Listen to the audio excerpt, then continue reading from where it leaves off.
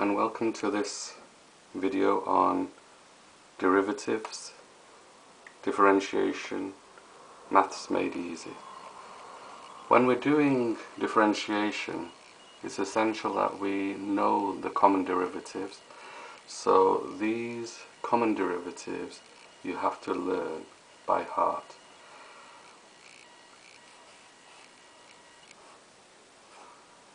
The derivative of a constant is always 0.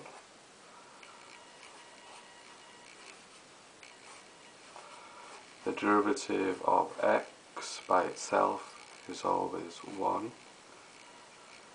The derivative of a constant times x is always the constant by itself. The derivative of n, x to the n, is n x to the n minus 1. This is a very important derivative. The n stands for the original power, which is brought down, and then we minus 1 from the original power. The derivative of a constant multiplied by x to the n is n constant and x to the n minus 1. Trig functions, we have to know these by heart as well, so make sure you learn them. The derivative of sine x is cos x. The derivative of cos x is minus sine x. The derivative of tan x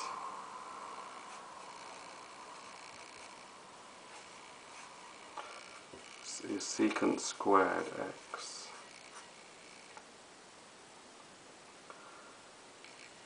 The derivative of sec x or secant x is secant x tan x. The derivative of cosecant x is minus cosecant x cot x. And the derivative of cotangent x or cot x is minus cosecant squared x. If we have a look at some exponential and logarithmic functions, the derivative of a to the x is a to the x natural log of a. The derivative of e to the x, e being Euler's number or Euler's number, is always e to the x. The derivative of natural log of x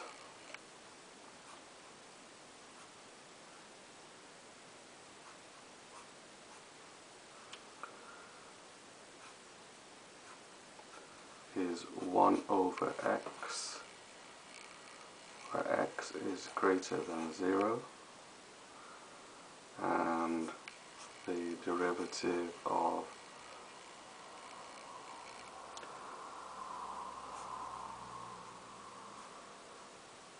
the natural log of x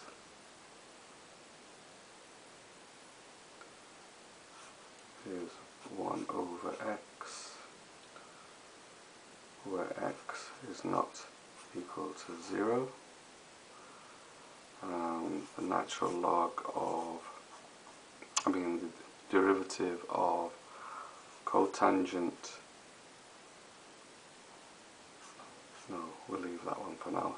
The inverse ones we'll do at a later time. A couple of other important ones that you must memorize.